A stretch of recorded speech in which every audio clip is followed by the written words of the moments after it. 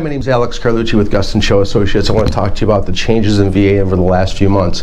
Let's go back to last year when they changed cash out. Only going to 90% cash out.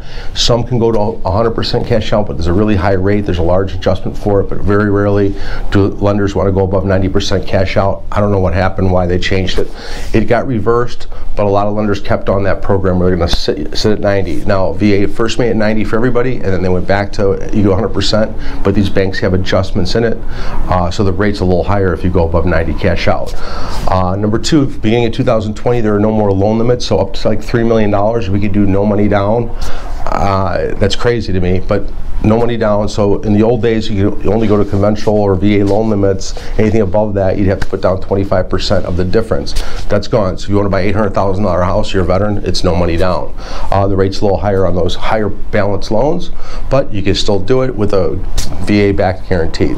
Number three, and the final thing is that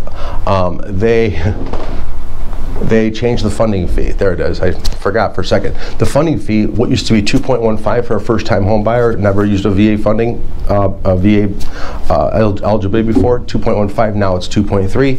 If you're a second-time user, it went from 3.3 to 3.6.